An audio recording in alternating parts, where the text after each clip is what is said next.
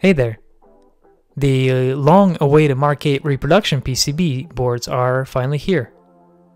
If you're wondering how I went about fabricating these boards, it was a long and meticulous process. The Mark-8 minicomputer was introduced in the July 1974 issue of Radio Electronics magazine. If someone was interested in building a Mark-8, they would need to purchase a set of boards that were being sold for $47.50. Obviously, these kits are no longer for sale. According to John Titus, the designer of the computer, only about 100 kits were sold. And speaking from experience, most of these kits were probably never used or finished, and were most likely thrown out. Thus, it's almost impossible to find original boards on eBay, although they do show up once in a blue moon.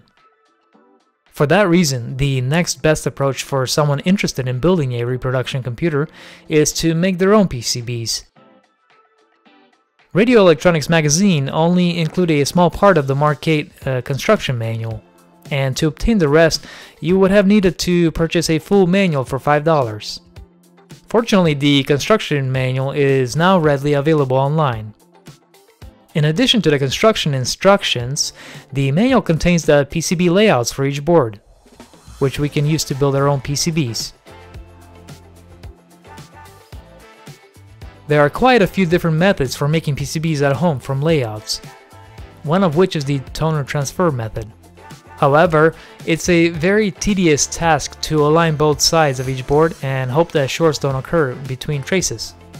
Additionally, manually running vias can be a tough process, and overall it's not scalable. Therefore, the method I chose for this task was the digital method, converting each side of each PCB bitmap image into PCB footprints, and then adding pads and holes where required. After days of meticulous work, the PCB designs were finally completed, and the Gerber files were sent for fabrication. I received the actual PCBs in the mail a few days ago, and after examining them, they looked very good.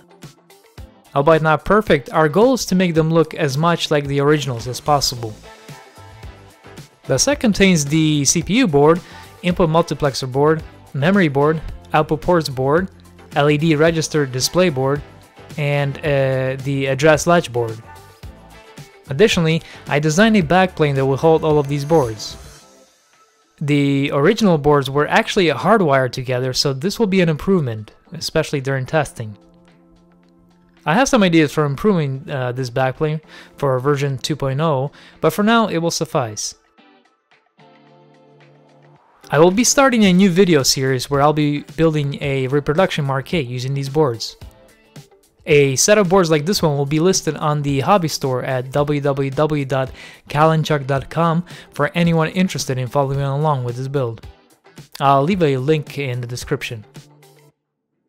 Since the PCBs have not yet been physically tested and verified to work, I will offer them at a considerable discount to anyone interested in helping to verify the PCBs with me.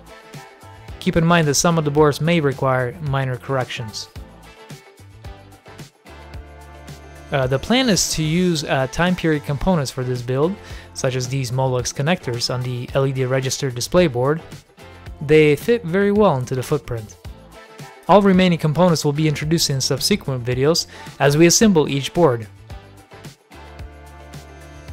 Be sure to subscribe if you haven't already so you don't miss any videos, and please like this video if you found it interesting and useful. Until next time.